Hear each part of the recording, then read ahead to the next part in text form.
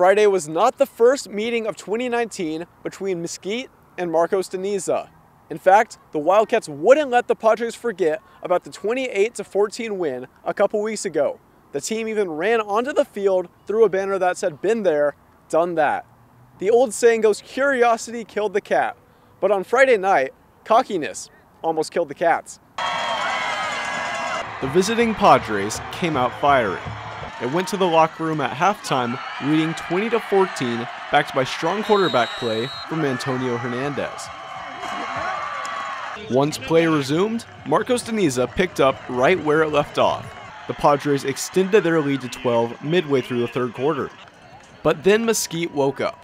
Four-star quarterback prospect Ty Thompson engineered 2 touchdown scoring drives, putting the Wildcats ahead 27-26. The Padres had one last chance with under 2 minutes left, but a fumble squashed their rally chances. After escaping by the skin of their teeth, the Cats will face Cactus in the 4A state semifinals.